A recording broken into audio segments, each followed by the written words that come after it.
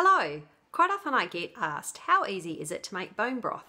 So as I'm about to whip up a batch, I thought I'd show you how. First of all, let's go through the ingredients. It's absolutely essential that you get good beef bones. These are beef marrow bones, about 2 to 2.5 kgs.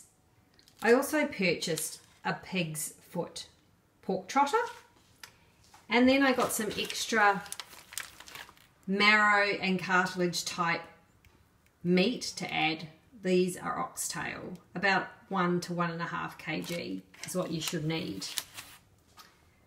Once you've put those into the pot, you're then going to add 2 to 4 carrots, 1 onion, 2 bay leaves, a tablespoon of black peppercorns, 2 whole cloves, about 2 to 3 stalks of celery with the leaves, and then we have 1/4 to 1/2 cup of apple cider vinegar.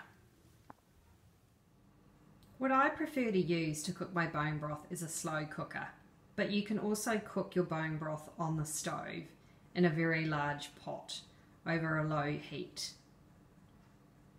So what I've done is I've added all the ingredients into the pot. As you can see, all the vegetables, the bone marrow, the oxtail, and the pig's trotter.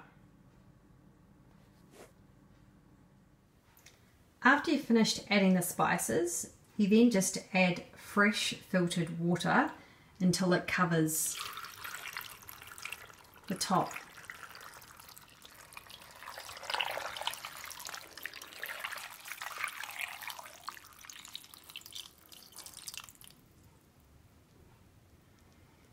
I think that will have to do because it's pretty close to the top of the pot. Then all you need to do is put the lid on and cook.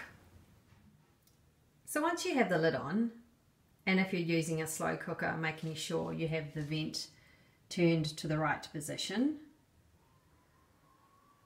you want to turn the timer on. Mine's only going to allow for 6 hours at a time, but this will need to be cooked for 12. So when it's gone from that 6 hours, I will then come back and put it on for another 6 hours. So why do I love bone broth so much? It's because it's full of macro and trace minerals, amino acids like glycine, glutamine and proline, plus it's loaded with collagen to help heal your gut, strengthen your bones and skyrocket your energy. So it's absolutely fantastic to get into your daily diet. You can add it to soups instead of stock. You can have it on its own in a cup. You can even add it to your smoothies. So go ahead, give it a go, and you'll be amazed at some of the results that you find. Hi, so welcome back to making bone broth. So the 12 hours have now passed, and we're about to extract the bone broth out of the pot. Here goes.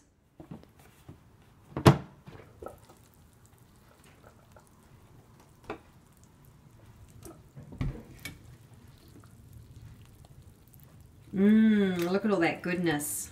So what I'm going to do now is just take out all the bones and all the vegetables. You'll be able to utilize some of the other meats that you've put in there if you used short rib or oxtail, and the rest is able to be discarded.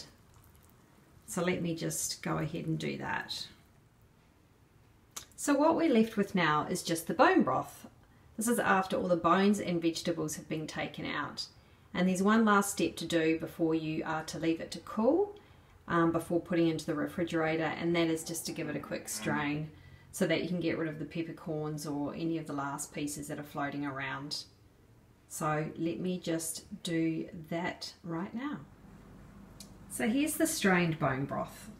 I like to put it in a couple of large containers so that it can get a chance to cool down.